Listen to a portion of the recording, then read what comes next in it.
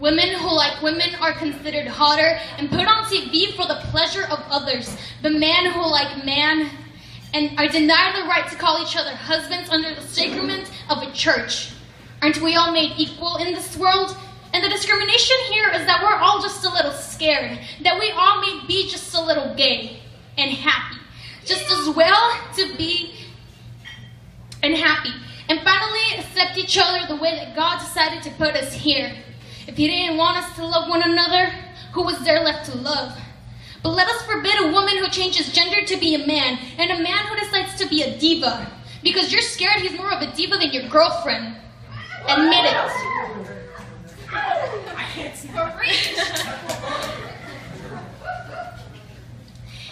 And you're scared because he's more comfortable in his own little skin than you will ever be in yours.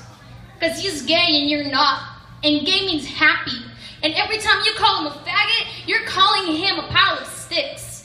So who's really the dumbass here? Admit it. The only thing you're scared of is accepting a world where you're not allowed to accept it. See, you want to be gay, but the truth is that you're scared of the synonym that it may tell you that you're happy. Do you want to be miserable? I'm not even gay, but I'm able to accept the fact that I love my brothers and sisters who are more divas than me, who can rock it better than me, who can state it better than me. Baby, let me tell you something. We change things in ourselves. Girls put makeup on, guys put skinny jeans on. Don't go there yet. See, gays, damn, gays are sexy.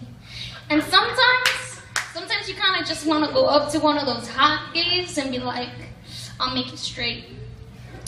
But truth is, you're just scared. You're scared to be gay, and you're scared to be happy, and you're scared to be yourself. But there's nothing wrong with being gay. Yeah!